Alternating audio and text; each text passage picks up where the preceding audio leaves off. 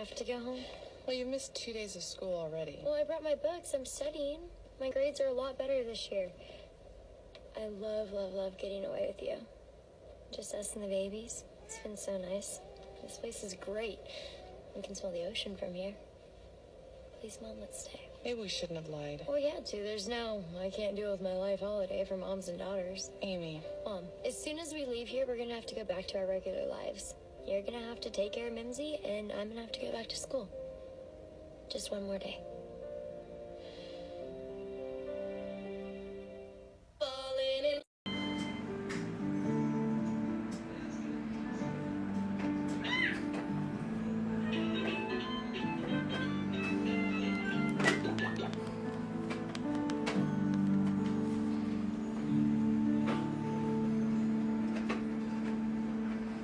Jesse? Jesse, are you in there? Jesse? Lauren, I'm not dressed. Okay, look, I'm sorry about last night, but I told you I wasn't gonna drink or do any of that stuff. And I told you I wasn't gonna sleep with you, so I don't know why you got so upset with me again. Uh-oh. Oh my God. Lauren, don't get upset. What? You know, sometimes when there's a party... Anyone else remember this TV show? Because my brain just thought about it just now, and here we are starting over from season 1.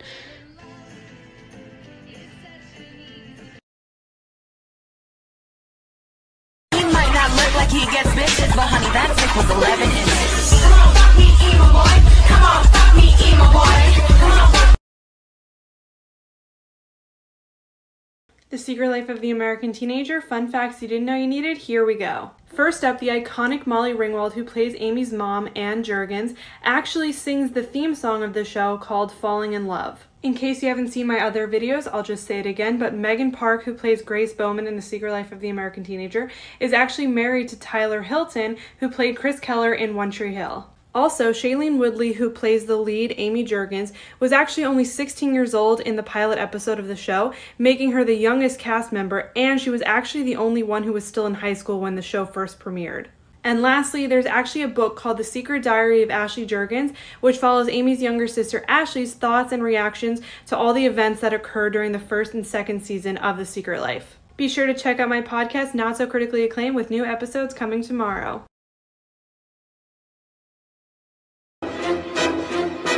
Bitch, there's a ghost in the house. I like the way they rock, they fall, they die. I like the way they drop when I'm outside. I like the way. It's ridiculous, Amy. I don't care if you pass some stupid test. I do not want you having sex with him. Again. Wait until you're out of high school and living on your own in your own place, in your own bed, not one that I paid for. And then maybe it'll be okay. What happened to that stupid book that gave you tips on how to talk to your teenage daughter about sex? I threw it out. I'm gonna write my own book. You see, Dad, the thing about writing your own book is you have to be successful at the thing that you're writing about in order for it to sell. I don't think you're successful at parenting. Just look at me. Or no, look at Ashley. I'm sick of my whole life being ruined because people keep having babies.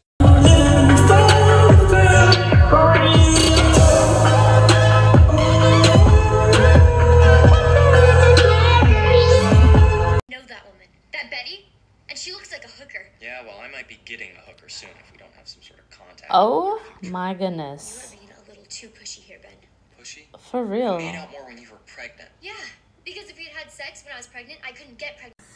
Everyone forgot my 16th birthday, and it stayed with me my whole life. Thank you. I'm not very proud of myself. I never should have been sneaking around with Jack. You're right. If it had been me, I'd just keep going back to your dad until he couldn't trust me. This is his shirt.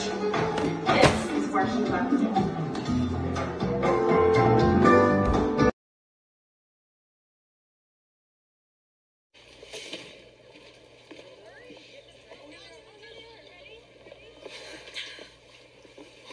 God, is everyone here for me? I mean, us? Everyone, welcome Mr. and Mrs. Ben Boykovich back to school. Watch your eyes. Thank you, everyone. This is so nice of you. I love you. Wow, thank you. You're all invited to our place. No, they're not. No, this is all very nice, but you can't come over. Hey, ow, that hurt. That's what married people do. They have people over. No, I don't think married people in high school do that. Not when they're having a baby.